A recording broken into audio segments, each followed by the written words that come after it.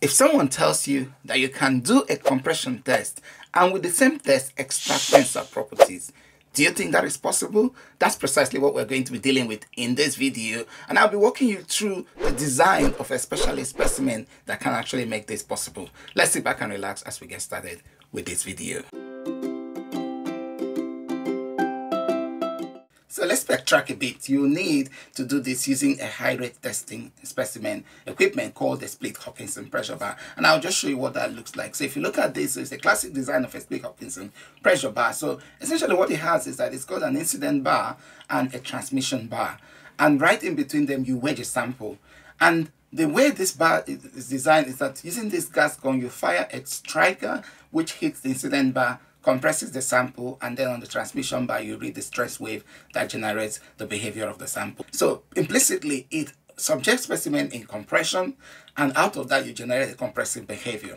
But what we want to do is that we want to use exactly this design, but then modify the specimen that we bring into it so that even though the sample is under compression, we are going to extract a tensile behavior from that. And how do we do that? So that leads us to this particular work by Moore and Gary in 2007, where they designed a really innovative specimen design called the M-shaped Tensile specimen.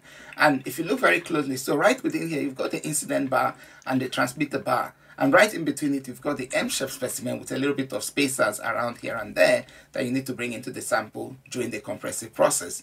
And so this is what we're going to do to design, to show you the geometric design of this M-shaped specimen. So if you look more closely, so that's what the structure of this M-shaped specimen will look like. And essentially we've got the base here, which is going to be supported, and then there's going to be a compressive pull right at the top here from the incident bar, and the output bar will be on this other end. And during the compressive pull here, this part of the specimen, which looks like a tensile, dog bone tensile specimen, will be subjected to a tensile behavior. And in that region, we're going to then extract our tensile response, even though the loading scheme here is a compressive response. So if you look more closely, these are the dimensions of this particular M-shaped specimen that we're going to be using, and we're going to work our way through this design. So I want to do it this way by basically noting these corners, which are the main turning point in the specimen, and I'll create half of it and then going to revolve that I'm going to duplicate that to create the full design of the specimen.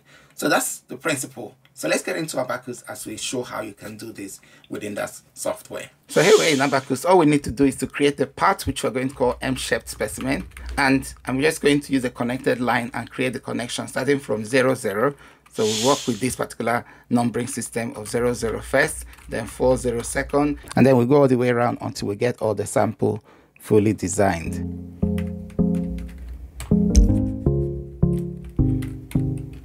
So that gives us all the designs of the sample exactly as we want.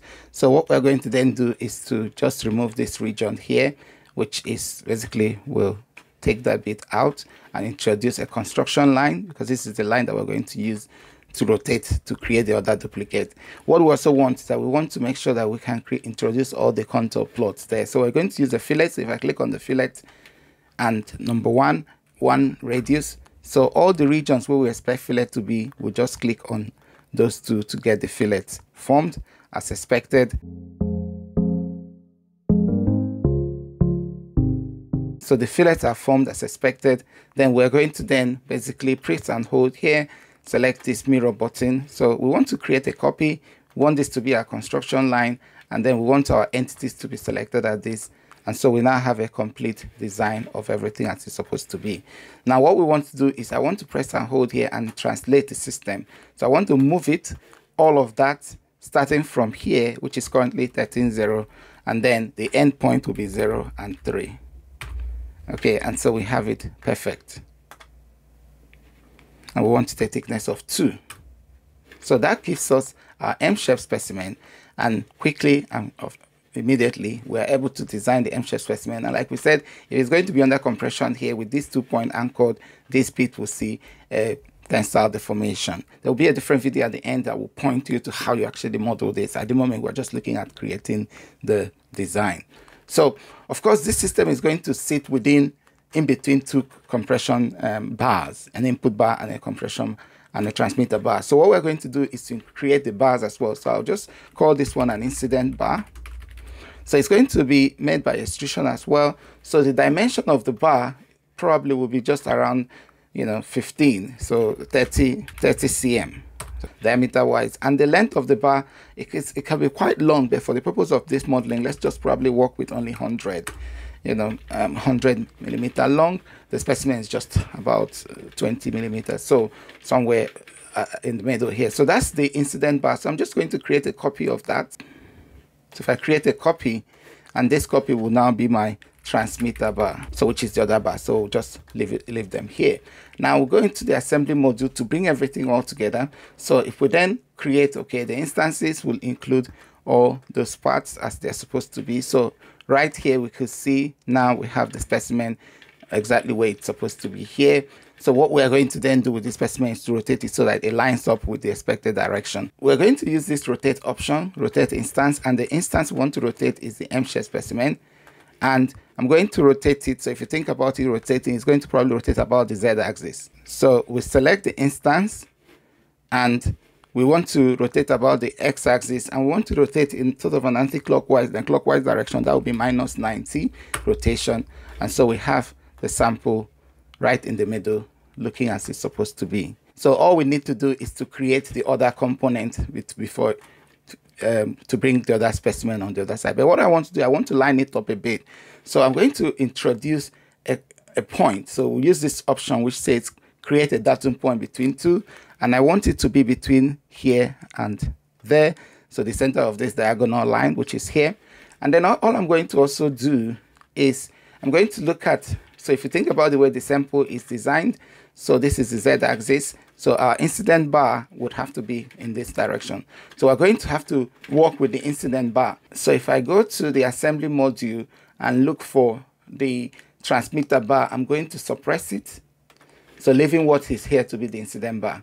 And then like we did before, we're going to create a center point between here and there. So that's a reference point. So we've got this reference point. I'm going to then translate this reference point with this material so that it coincides with the other point there.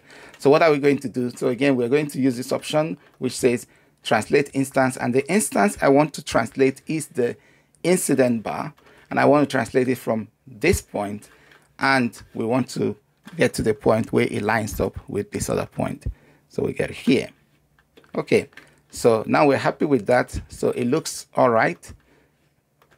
So it's properly translated, and then I can just resume the other bar so that now we have a perfect arrangement of the incident and transmitted bar and the sample right in the middle, so that when a striker bar impacts on this incident bar, the sample compresses in compression, and then there's a transmitter section that records the stress wave. And that way we are able to apply a compression test on a specimen and generate a tensile deformation within the specimen here. So that's our design for part instances. So that's the design showing the different components that are involved. Then all that we need to do is to actually do the modeling to show how you can do this. So if you're interested in looking at the modeling of how you can do this so that you apply compressive behavior and then you get a tensile deformation and extract the stress strain data, then look at this video. If you just want to learn broadly about Split Hopkinson pressure bar, the theory, and how you can use it in generating high rate tensile response, then look at this video. Thank you for interest in this video, and I'll see you in the next. Bye-bye.